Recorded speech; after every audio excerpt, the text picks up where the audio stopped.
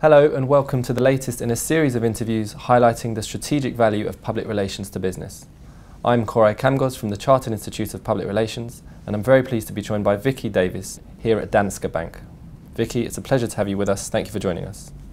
How important do you feel public relations and communications is for protecting and strengthening corporate reputation?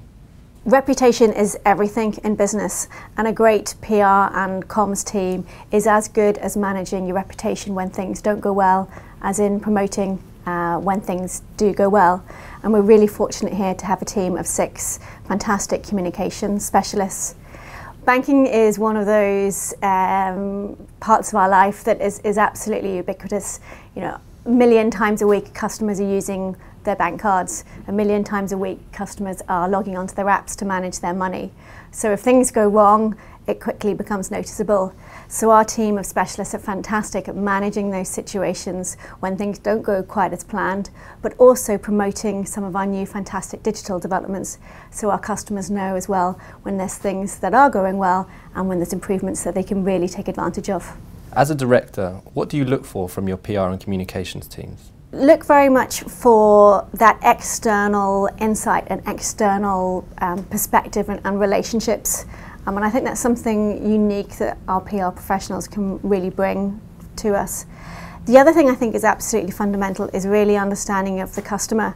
It's too easy to get swept up in what does the bank want to say to the customer as opposed to what does the customer need to know from us. And I think that's something our PR professionals do really, really well. So thinking about the individual traits and attributes that distinguish public relations professionals from others, what are the things that you look out for?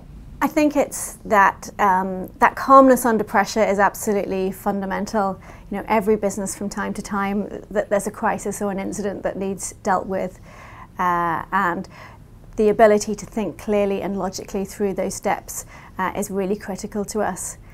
Second would be that ability to bring those external relationships and nurture external relationships for the benefit of the bank and the customers. And thirdly is actually being what I call quite organised and quite strategic in approach.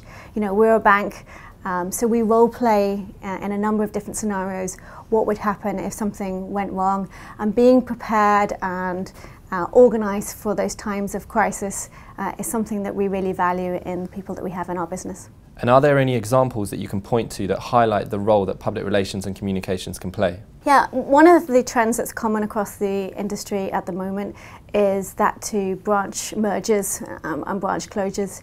And we're seeing a huge trend with our customers in terms of moving to digital channels and using more digital technology. And with that comes the tough trade-off decisions of what physical branches do we keep open.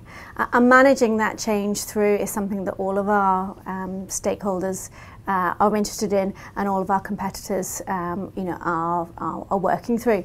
So our PR professionals are absolutely fundamental in when we do take the tough decision to close a branch, communicating to the stakeholders, be that politicians, local consumer groups, customers, so that people really understand the rationale behind the decision, but also understand that it's not a zero-sum game, that there's in return a lot of investment going in new ways of banking. So that's an area that the team have been absolutely fundamental and have played a really fantastic part in.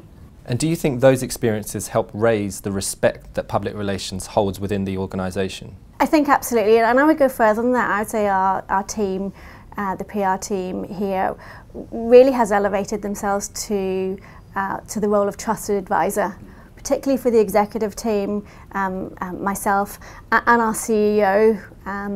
You know, that ability to think clearly, that insight in terms of what's going on externally in the market and how our internal staff are feeling, and that trust that a really fantastic professional can engender in an executive team is something that we have here, and that's because we've got a really great bunch of people here. What are the biggest challenges you face in building trust with your consumers, and how does public relations and communications work to meet those? I think historically banking hasn't always had the best reputation, and that's very much come as a result of the financial crisis. But banking does play a really important role, in my view, in society.